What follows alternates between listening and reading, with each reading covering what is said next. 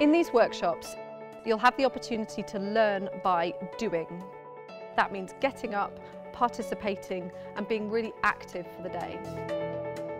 You'll feel things that you've not felt before, or you'll feel things in the context of a workshop that you can then immediately relate back to the workplace. Throughout these skills workshops, you'll take part in a series of exercises based on actor training and theatre rehearsals, drawing on research from the social sciences.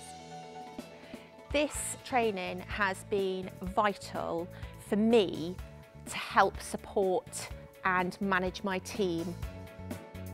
The communication skills and presentation skills masterclasses were tailored specifically for us for our creative and digital businesses that we support. So we had a range of people from a junior role coming into the business who needed to learn more, right up through to account directors who wanted to hone their techniques for exuding confidence in a meeting or perhaps pitching better to an investment client.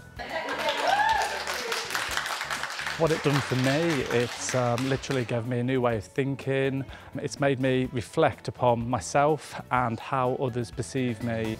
We wanted to make sure that we gave people the opportunity to look outside of their role, to have a completely different experience from what they would have ordinarily had within our normal training environment, and to be able to translate what they'd learned back into their workplace. During the training, you'll work in groups, pairs and on your own with lots of support and coaching from our experienced facilitators and directors. We believe it's really important that people actually learn better by feeling something, not just by listening to somebody else talk about something, to looking at a bunch of slides that talk around a subject, but by actually getting up and doing. It's really taken me out of my comfort zone, but in such a good way. Fear's a big word, but it can manifest in the tiny. The impulse to not speak up in a group meeting because you're worried about what people might think of what you've got to say or how it might be received, or that you're a junior member of staff and do you really have the place to say that?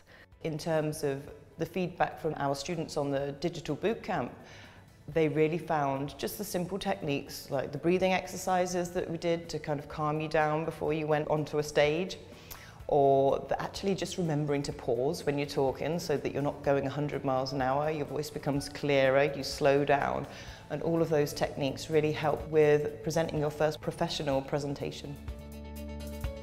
Things that I can really relate to and have actually seen in practice back in the business are things like the exercise called I'm falling. At any point, anyone can announce that they're falling.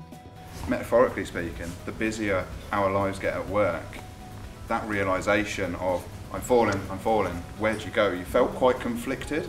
But it was a really good way to demonstrate that it's important that we're there to support each other, and actually if you are struggling, that you do put your hand up and say I am falling and I really would like some help now. This training is not a one-size-fits-all approach. We're all different. We all have different strengths. We all have different capabilities. And so the training works with you to help identify what those strengths are and to play to them as much as possible.